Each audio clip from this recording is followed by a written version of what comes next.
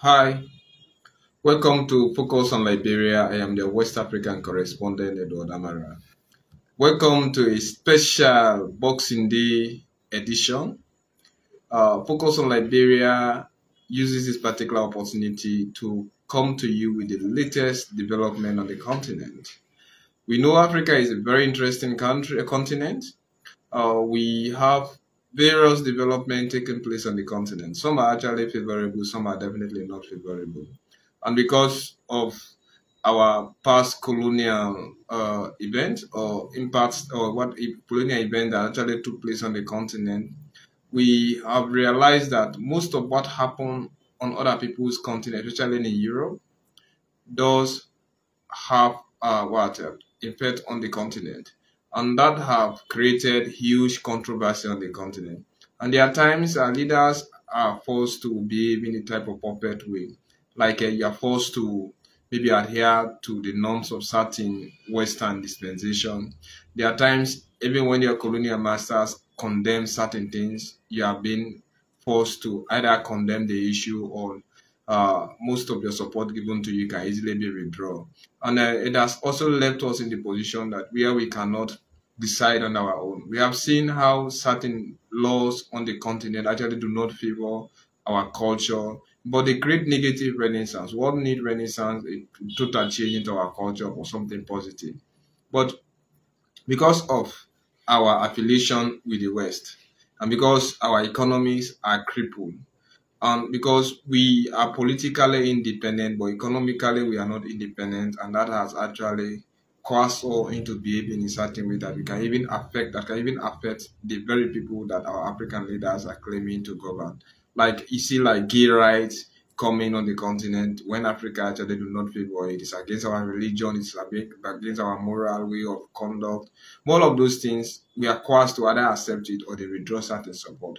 Now this is special Boxing Day edition, and I have with me in the studio Emerson Fowai. He's a veteran teacher, a journalist, a human rights activist, and he's a very good writer. He's a colleague, and I know him for quite a long time, and I know him because of his independent view. As I was saying, today we are going to watch at the Israeli Ukraine war. The Russia-Ukraine war, and also we are going to watch at Israel-Gaza war, and we see the impact that Sage is actually creating on us in Africa. Because for far too long, anything that happened into the West affect us, but it has never had a total effect on our way of behaving there compared to the current thing that we are experiencing. So today we want to take this opportunity to actually watch at the Ukraine or Russia-Ukraine war and its impact on Africa. We're going to watch like the political divide, economic crisis. We're going to also watch at the fear crisis. Then we watch at this thing and maybe try to provide solution if without the West we cannot think independently. Emerson, welcome to Focus on Liberia. Well, thank you so much for having me again, though you've had me in the past, and it gladdens my heart to be with you again today. Thank you. Yeah, thank you very much. Let's try to see Ukraine, Russia. Of course, Ukraine is in Europe, Russia is partly in Europe and partly in Asia. But billions of miles away from us, political event taking place. In fact, when we are not directly involved into the war, but look at how that war has crippled our African economy. What is really going on? Well, that reminds me of what we call, let's say, interconnectedness, or no one is independent of the other, or the world is a global village. Like anything that happens to one person affects another. And now, fast forward, the Russia-Ukraine war, really, the tension really reached all-time high in 2014. And of recent, in 2002, I think in February, the two countries went into full-blown war. So we are almost nearing now a year since the two countries went into a full-blown conflict. Coming back to the impacts of the Russian-Ukraine war. Firstly, let's look at the economic aspect. Russia, indisputably, is, for instance, when we talk about petroleum products, Russia is the third largest producer of crude oil, I would say. And so if such a country is involved in a conflict with another country, and we've seen sanctions being imposed on Russia, I think the consequences are far-reaching. Because strictly speaking, African countries, we get our petroleum products mostly from the West. And so if one of the producers is being sanctioned, I think that unavoidably affects us. And today, the reality is seen almost everywhere on the continent. It is pinching us, and though some countries are putting measures in place to cushion the effects of the Russia-Ukraine war. But to be very honest, we are not directly involved in the war, but we are, the consequences are biting us seriously, Edward. Okay, thank you very much. As you rightly say, we are not directly involved into the war. And we are not even part of any negotiation that actually failed that led to the war. And this issue has been alarming for quite a long time. And we know by norms, Russia have actually been complaining that any attempt for Ukraine to join the EU, especially when NATO will be involved, joining EU and also becoming EU, a member of EU, will give you access maybe to becoming a member of NATO. It's a kind of not an alliance treaty. Although NATO have that collective responsibility. And Russia having known that Ukraine is like maybe just part of a rift, because around 8 million Ukrainians or Russians are actually living in the Donbas region of Ukraine. And they are actually Russians. They speak the same language. And after World War II, agreement was being reached between the West and Russia that even if all other countries join Russia, then those areas are actually east should not, especially countries in the east of Europe, should definitely not join the EU. Because any attempt for them to join the EU or NATO maybe will lead to the crippling or maybe infringing of the right of Russia, because it is viewed that Russia have maximum impact on those countries. So when they violated it, Russia was actually forced, and we have seen on several occasions, the Donbas region before this time, Russia have actually been at war with Ukraine. But unfortunately, Africans are not involved into the war. We did not support it, and we did not condemn it to certain countries. And we are not part of anything that led to the war. You started something important. You touched on the economic crisis, eh? Of course, yeah. And the economic crisis. Now see how our countries have been affected because of the Russia and Ukraine war. Even food is definitely not enough on the continent. Yeah, I just touched yeah. If food is not enough into the continent. But let's come now. What is actually leading Africa to having the inability of producing food on our own when we have very vast land? Unarguably, we have the youngest population on Earth. Then, even when you watch at the West, maybe that is why you are now seeing global crises, especially in type of global warming. They are saying that we should not touch our forests. If we are to invest into agriculture, we have the vast land, water resources over there. I'm talking about the human capital. We have enough human capital. Then, even our economy, we have certain natural reserves there, which are definitely untouchable. Africa can use it. But it has taken a long time. So have you seen why it is wrong to actually become independent or dependent on somebody, anything that happens? What is really crippling us that maybe the Russia and Ukraine war could be like an opportunity for Africa to develop on the own, to realize that there is nothing good. But why? Yeah, like I started saying, no country in the whole world. But can we use this as an opportunity? I'm coming. No country in the whole world, even the major economies, that is really completely independent of the other. Yeah, but this again is a wake-up call to our African leaders, that this over-dependence on the West, so whenever they sneeze, we feel cold. And the Ukraine war has just exposed, our African leaders, yeah? Like I was talking about the petroleum products, for instance. I think Russia is the third as I said.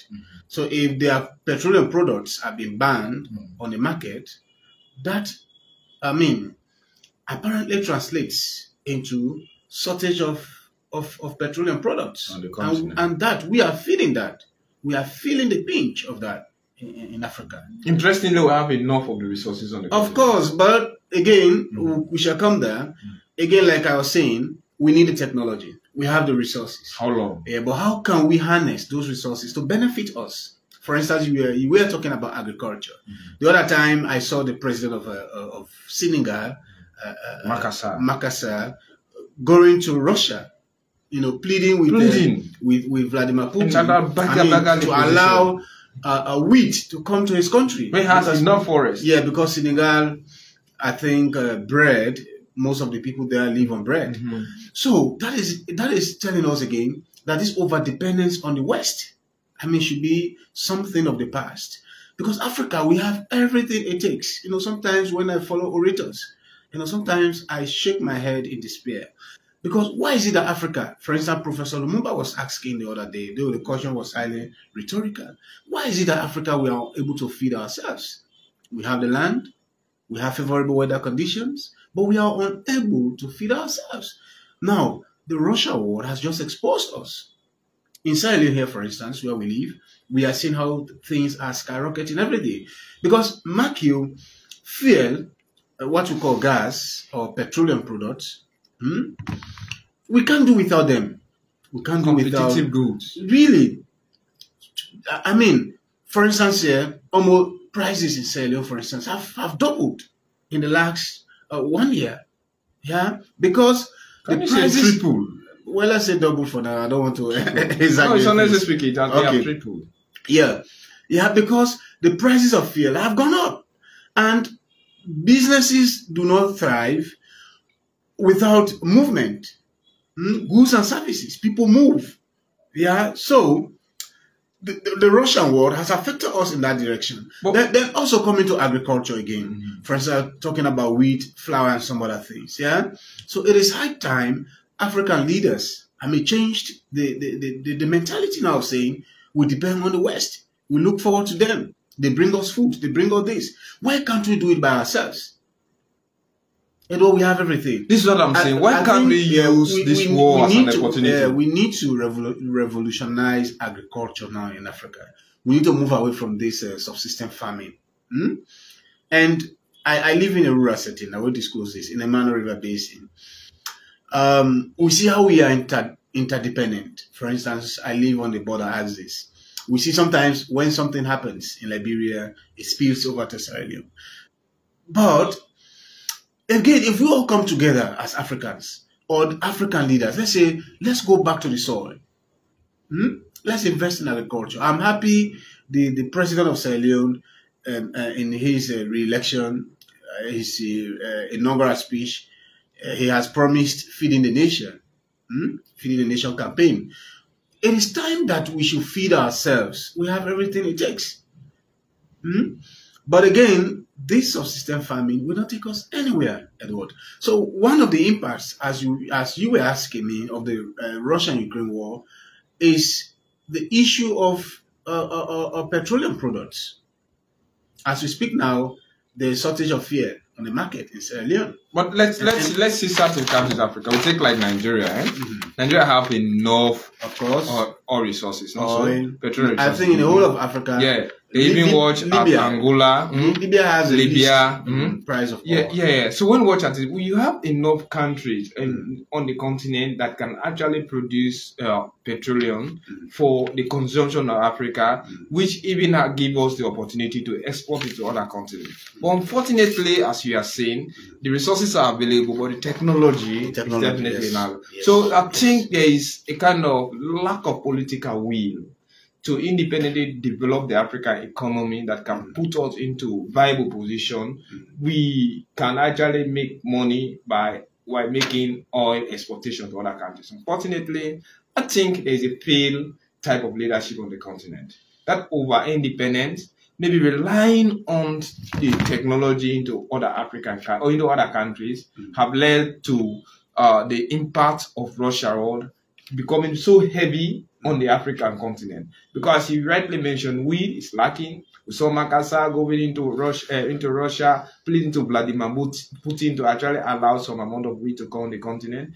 I think it was only after this, Ali Dangote, the richest man on the continent, has now established an oil refinery into Nigeria. Maybe that can even produce, I think, 3,000 barrels or more than that per day. But what is actually happening on the continent? Now, other countries are not using this as an opportunity. Yeah, but like I was saying, some countries have discovered oil and some are already into the business. Exactly. But again, is that enough to service us in Africa? Well, we can use it as an opportunity. Yes, we are already using it. But again, we need more from outside. We are not using it as an opportunity, Emerson. No, what I'm saying. Only one country. It's not enough. It's not enough. But there are countries that have, lower prices of fuel. For instance, I told you about Libya. I think Libya has the lowest when you look at the It is because oil they do not have oil is produced and they do not have maybe independent government, and most of those things have been exploited. Libya is not stable. Of course, yeah. It's not stable. So Edward, what we are saying now, in terms of food, in terms of fuel crisis, we need a total turnaround. African leaders need to concentrate on the welfare of their people. And in terms of agriculture, to me, at this time, still depending on the West, still depending on food to be brought into our countries. So we have everything calculated insult. Yeah, so I'm happy, for instance, where I live, the government has prioritized agriculture. And I think other countries should follow suit. And we don't just want to see those things in black and white. We want to see the physical action being done. Exactly, that's right. Prioritizing agriculture is one thing, but making it practical is another thing. We have had a lot of theories in the past. We've had a lot in the past. Okay, so away from the economic aspect, now we've spoken about the shortage of petroleum products on the African continent, in some African countries, or in most of the African. There is no country now. Most countries, every. But that has led to demonstrations. Yeah, except for a few. Then we've also spoken about food crisis. The Russia war is also negatively impacting on us in that direction. Then again, of course, there's another one that doesn't really have to do with the Ukraine-Russia war. But then we've seen, also a kind of change from Asia. China used to produce rice on industrial scale, but we've seen a change now from rice production, from agriculture to technology. So that is also exacerbating the situation. We are seeing how the price of rice is just soaring in the sub-region, for instance. But again, now away from the economic aspect of the Ukraine-Russia war, the war The war also reminds one of the events that led to World War II, for instance, the formation of allies. So we are saying that Russia is looking at NATO in this whole thing. Russia is not even looking at Ukraine. Russia knows very well. Moscow is aware that there are countries that are behind Ukraine. So now we are seeing that Moscow is moving ahead, creating alliances in Africa, for instance. So this one, to me, is a worrying sign. Is it for another war? Yeah, but this the problem of NATO creating alliances in Africa. I'm talking about Russia. Yeah, Russia and Russia creating alliances in Africa. To me, it is not a cup of tea, because Russia's presence on the continent is not just to create an alliance.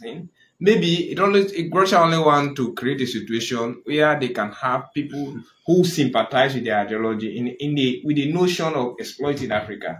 Look at the countries where Russia is involved. You see Niger. Why is Russia in Niger? For the uranium. Definitely for the uranium. Then they are also in Burkina Faso and they are in Mali. But these are sub-Saharan countries and they are interconnected. And Burkina Faso being under a junta regime, Niger being under junta regime, Mali and the like of Guinea, they are also in Guinea, definitely undercover, they are also in Guinea. Yeah, so if they can succeed to create a total political pandemonium into this area, what do we do now? Do we start to exploit the natural resources, especially uranium, which will help Russia in trying to make their weapons of mass destruction whatsoever thing? So I somehow agree with you, but in terms of them coming, they do not even rely on Africa because we are like handicaps. Honestly speaking, our economy but like what I was saying, it's not that Russia had not been on the continent. Russia they had been, yeah, but coming now, moving around, creating a kind of bloc, trying to create a bloc. We saw the last meeting they had in South Africa. Yeah, the BRICS. The BRICS. Okay, so seeing that they are trying to galvanize a kind of support, and this was a similar situation that led to World War II. Yeah. We saw countries were moving around, creating alliances. Yeah, so some of us are a bit worried about the situation. But is World War III possible? Well, it's almost on the horizon when you look at things. Yeah, because today Israel claimed that she has been attacked by 7 major countries, including Iran, Libya, Syria. So this is what I'm saying. And other people. And even World War III is almost on the horizon because the same circumstances that led to World War II are almost repeating themselves today. We see the major powers moving around, creating alliances. And this is how World War II almost started. I think Africa is now suffering from a political divide. You have seen certain countries standing tall among others, saying we are not going to condemn nor support the war, like Syria and Maposa. We are seeing other African countries throwing support for Israel. We are seeing, like, in fact, now South Africa definitely is no longer taking a neutral position because they are now supporting Palestine because of what happened to them during the apartheid regime. And they think and feel that especially the people in the Gaza region are being led by minority. And that totally took a reflection on them, like what we went through during our apartheid regime. And Nelson Mandela was another student supporter of he was one of the student supporters of the people of Palestine, especially those who live in the West Bank and Gaza, even within the Golan Heights. So when this war started, South Africans are definitely sympathizing with them. We have seen other African countries throwing support. So why Africa? We not speak as a bloc. Yeah, we have some. As a bloc. We have some. Not speak as a bloc. Who are sitting on the fence. Why? We have some people who've condemned the attack on Palestine. We have also some who have not condemned. They said it's a kind of retaliation. But what we are saying, because we are more focusing on this Ukraine-Russia war, and we see how Russia is moving around, trying to have more allies, I would say, more friends on the continent. And some countries, like you said, have openly declared their support for Russia. Yeah, there are some countries that have just remained sitting on the fence. There are some, they can open their hands to anyone that comes their way. But by and large, what we are saying, the Ukraine-Russia war has had far-reaching consequences on the African continent, on some, if not all African countries. On the continent. There's no country on the continent that has not been affected by the event that is happening into Russia or between Russia and Ukraine. Let me just say in Ukraine, definitely, because Ukraine is responsible to supply major wheat on the continent. Yeah. Unfortunately, the Red Sea, the Black Sea, in fact, even there is now attack on the Red Sea. Yeah.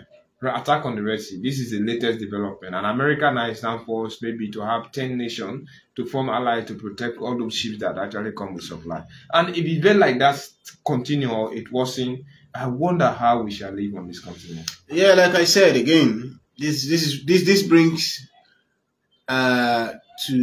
this is a wake-up call to African leaders that we might not be 100% independent of the West, but we should strive by any means, especially in terms of food. We should make ourselves self-sufficient in food. Now, why are we listening to the West? We shouldn't involve into any too much commercial agriculture which lead us to destruction of our forest, making it. But they are not helping us because if I look like in the Congo Basin, I think especially I'm talking about the DRC, some solid attempt we have been made by the government maybe to fell some of those trees and also involve into agricultural production that will enable them to to export rice, and at the same time they discover huge amount of oil reserve. What they were saying, do we not? but they are not helping the country. And if you can tell me, okay, in fact, for they say the end justifies the means, but we are subscribing to the mentality of the West, yet we are crippling ourselves. I wonder why. Yeah, well, when you look at our inability to feed ourselves, I think it has some colonial legacies. Yeah, when colonialism had its foothold on the continent, Africans were not taught how to, produce food to feed themselves. They were mostly taught how to produce cash crops to feed European industries. Now, for instance, when you come to Sierra Leone, you see well-established cocoa plantations, coffee.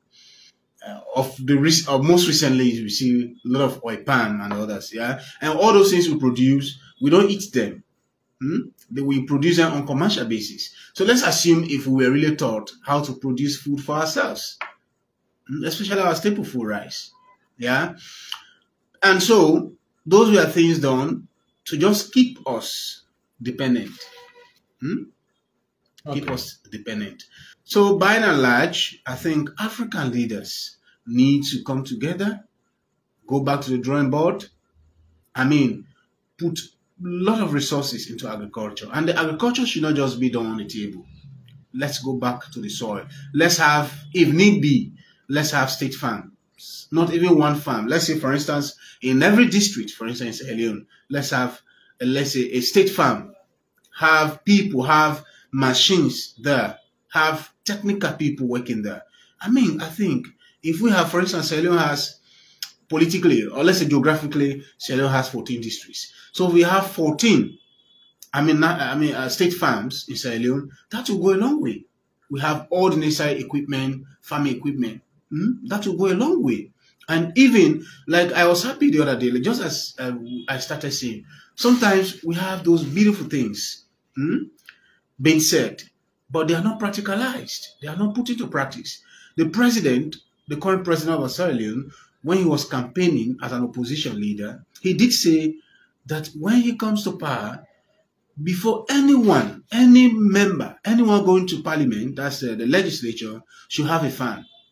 Should have not less than 10, cattle. Something like that. I heard of that. Yeah, but all those things, you see, we are not seeing them being put into practice.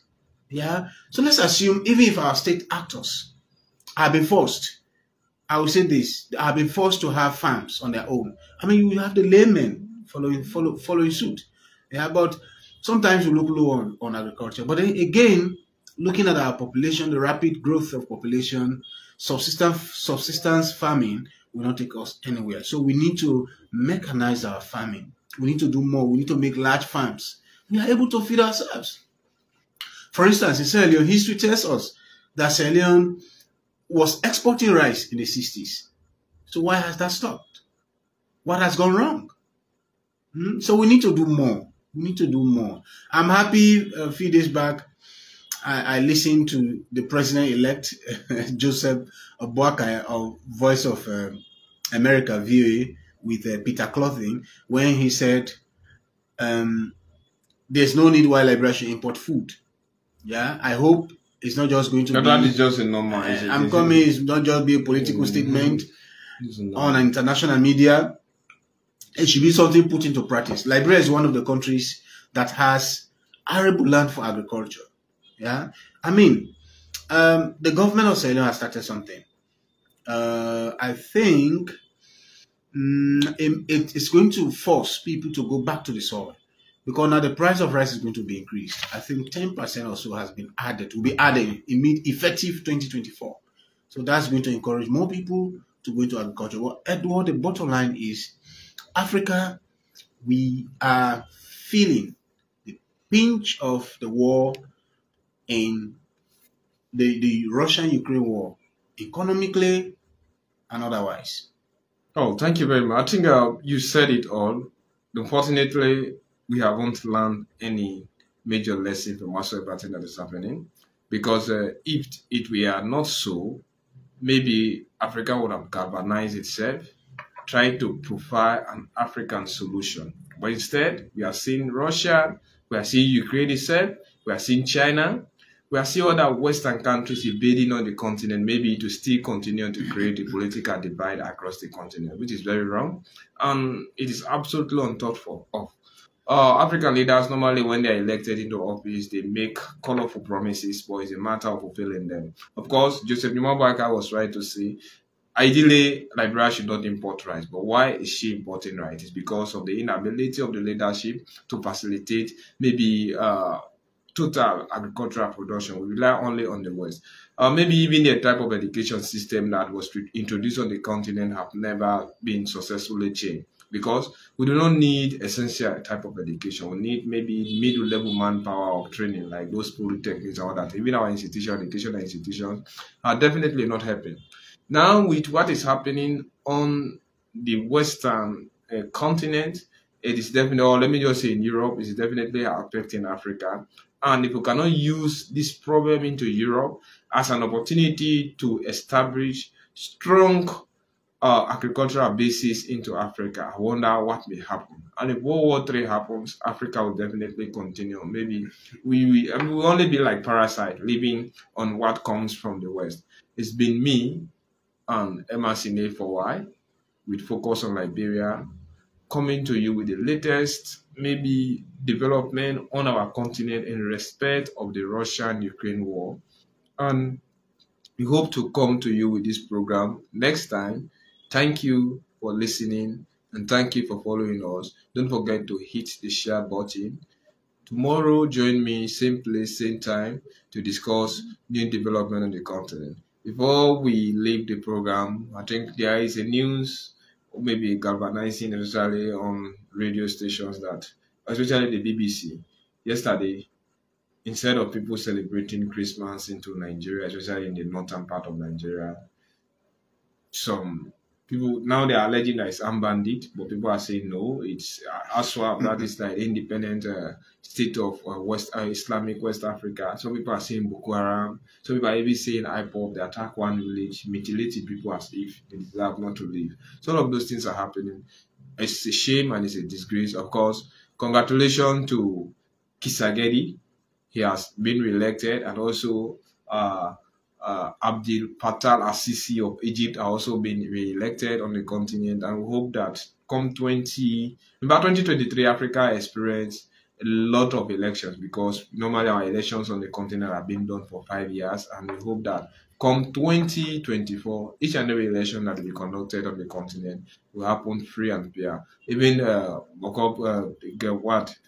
this fellow Emerson Mnangagwa of Zimbabwe was recently re-elected, and is now trying to maybe reorganize certain elections into certain places that will enable him to have absolute majority in the House. Guinea has not been changed, same military regime. Burkina Faso is the same thing. Mali is the same thing. And the latest one definitely was in Angola. And a few the other one that was just about to happen, or maybe the issue have been arrested, it was South Sudan. It was widely alleged that the government of South Sudan was about to be overthrown. That led to the president, South Bakia, arresting key members into his cabinet, and also some military officers claiming that they have the intention to overthrow. We just pray and hope that 2024 should definitely not be as what 2023 was, because we had a series of coup d'etat on the continent. Really, it's like Africa, we are going back to the 60s. Absolutely, absolutely. Okay. Yeah, it's been me and Emerson for Focus on Liberia. Thank you very much. Good day, good night.